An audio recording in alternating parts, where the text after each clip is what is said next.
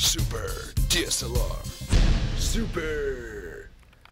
Hey guys, so today I'm going to be going over a quick color correction, color grading, whatever you want to call it. This is color grading. Color correction is more for when you're just matching footage. This is grading, really. It's adding style. So in this one, I'm just going to be talking about how to color grade your footage in a way that avoids using expensive plugins or Magic Bullet or any of those tools, which are usually like really great tools and pretty easy to work with, but this is low budget filmmaking, so low budget color grading. Alright, so let's jump into it. So basically, first thing you want to know is right here it says 32 BPC, that's bits per channel. And I like working in 32 bits per channel for color grading just because it gets a lot of the depth of the artificial color that you put in. Your footage is not actually 32 bits per channel, but the color that's applied will be, so that's pretty cool. So I'm going to take my footage, which is 720p 60 frames per second. I'm going to drag that into a new comp, and you'll notice this image compared with this image, pretty bland, kind of boring, but we're going to add some cool effects to it. So I'm going to find a good starting point. I'll just do this. Alright. Find a good frame to work with. There's a static shot, so it doesn't really move. Oh, I kind of like that frame. Okay. So, first thing I'm going to do, up in the search bar here for the effects, is type in brightness and contrast. Bright. So, under color correction, you'll find brightness and contrast. And drag that to your clip. Some people like using an adjustment layer for in your composition, but if you're working just with singular clips, individual clips, this is the way I work, and it works really well. If you're trying to apply an effect to a range of different clips, adjustment layers is probably the easiest way to go. Alright, so in the effects panel up here, effects controls, we're going to do contrast first. So I like keeping contrast in between 0 and 10. For this clip, deep in there without clipping the blacks, but what a lot of people do is they get up high here to, you know, like 40s and 50s, and that clips a lot of the black. So you'll notice right here that there's no detail in here, it's just black. You want to keep that detail. There it is right there, that's negative contrast, but you'll see at 0 right here that there's still some detail in there and in the darks and here and stuff. So keep between 1 and 10. For this clip, I'm going to go ahead and do 7. Brightness, keep it also between -1 and -10. Or if you want to make it brighter, 1 and 10. So for this one, I'm going to do I'll just do -5. That might change once we start applying effects. You know, I'm losing a little bit right here, so I'm going to change this to 6. Alright. Next thing I like to do is add a hue and saturation under color correction again to the clip. I usually just put the saturation about 3. You don't want to get too high. A lot of like TV spots may have high saturation, but for film effects you want to go with between like 1 and 5, or -5 and 5 actually. Master lightness, same thing as brightness, pretty much. Keep that at 0 for now. Next I'm going to add a curves adjustment. Curves is probably one of the best tools in After Effects that comes with After Effects, because it allows you to affect the shadows and highlights like a ton with these curves. So what I like to do is I drag in 2 curves effects, and that way I can kind of get a wider range of colors and stuff, and it's easier for me to work with. To get the best use out of curves, you want to shoot in a flat picture style. I think I used a Philip Loom neutral style preset for when shooting this on my T2i. But yeah, so first thing we're going to do is raise the highlights a bit in the first curves adjustment. And you want to raise it in this like first box right here, because that'll be the highlights. The next curves, we're going to lower the shadows, the bottom left box, so not lower it too much, don't want to lose that data. So that's like a split contrast curve. Not too contrasty, I don't want a lot of contrast in this picture, but it gives it some more, you know, bigger contrast. Alright, Next we're gonna go. I'm gonna go to green. I want to do green here because it's kind of like a foresty scene.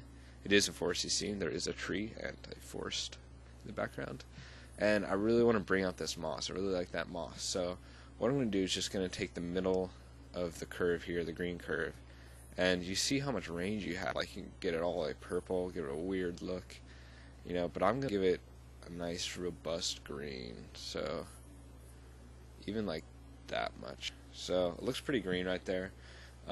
But yeah, that's affecting all from shadows to highlights. So in the second curves, I'm going to clip down some of that green, just absolutely green, but it'll give it a little bit more color.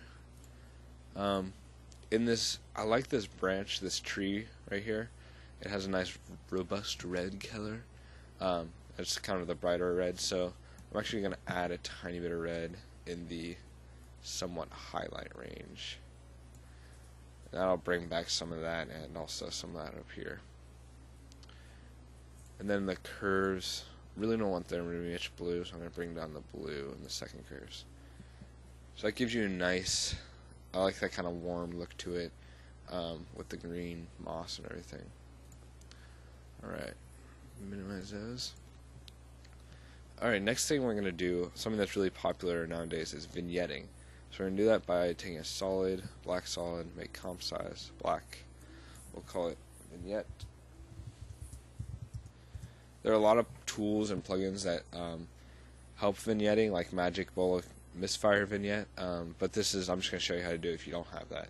So you have your black solid, and you take the ellipse tool, then you're going to take from the upper left hand corner, click, and drag until it fits the comp, pretty much. So that's probably good. And you change the transfer mode from add to subtract. So now you'll notice like this like peephole look to it, and what you can do with this is make it so it focuses the audience's attention on something in the middle of a frame, and it also gives a very nice cinematic look. So I'm going to choose the mask, press F, and feather that. I like having a pretty large feather to it, so I'm going to take it to like 270.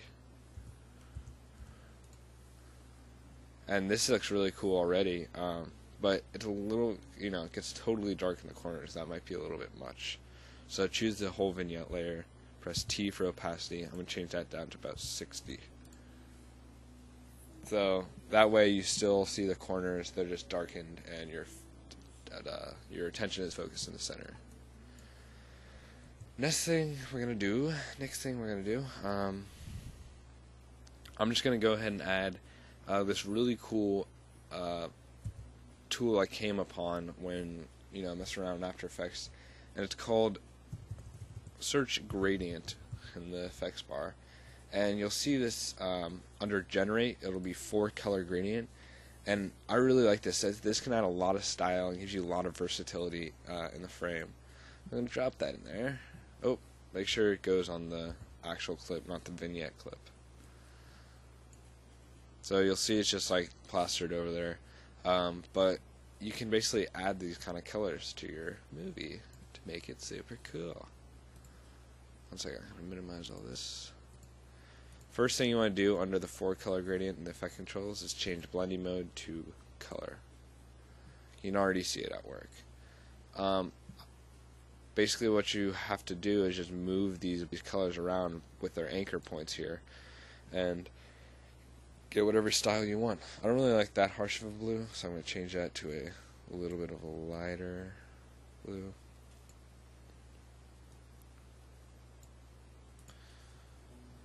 Maybe change this yellow to a little bit of a more orangey. Maybe a little less orangey.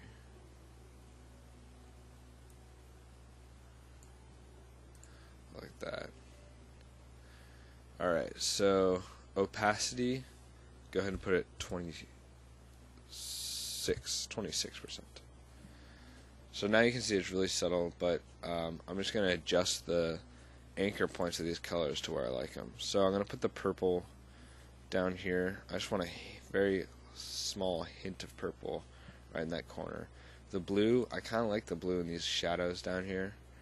on the underside of the tree, so I'm going to put that a little bit closer than the purple down there. The green, again, I want to get that moss, so I'm going to put that to the side here and get that. And then I have this like orangey color that I kind of want to hit the side of the tree and the sky with to give it a little sunset vibe, a little less purple, maybe a little less blue. But yeah, this is really like whatever you want. You don't need to do it this exact way, because you want to add your own hint in there, add your own style there.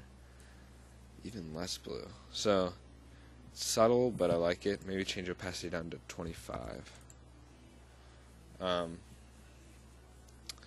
And yeah, there you go. That is coloring the footage. Now, one final thing you can do is add letterboxing to give it that film look. So you go new solid. We'll call this letterbox. Make sure it's black.